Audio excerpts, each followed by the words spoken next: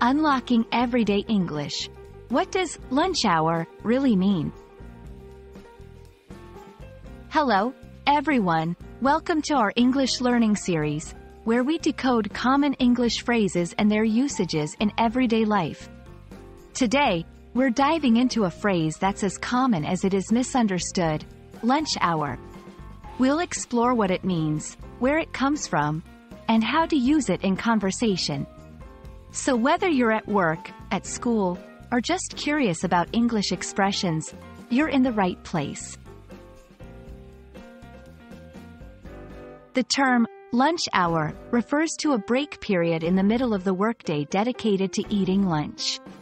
Traditionally, this period lasts about 1 hour, but it can be longer or shorter depending on the country, company, or individual schedule.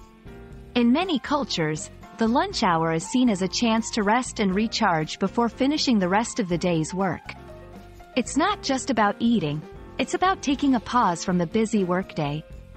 Fun fact: while we call it the lunch hour, many people don't actually get a full hour to eat. It might be just 30 minutes. Historically, the lunch hour was a fixed time when factories and offices would shut down so workers could eat. However, as work environments have changed, so has the nature of this break. For some, it's a strict 60-minute break, but for others, it has become a flexible concept, used to run errands, exercise, or simply take a longer break. In a flexible work environment, some may even skip the traditional lunch hour for a series of smaller breaks throughout the day. The phrase remains, though, as a testament to workplace traditions. Lunch hour is not just a work term, it's also a social one. It's often the time when coworkers become friends, catching up on life outside of work or discussing shared interests. It's also a time that can be used for professional networking or informal meetings. The way people spend their lunch hour can also reflect cultural values, like the emphasis on family, relaxation, or even efficiency and multitasking. Understand the context. Before you use the term, know that it can mean different lengths of time to different people. Be clear: if making plans, specify if you mean the full hour or a shorter break. Listen for variations.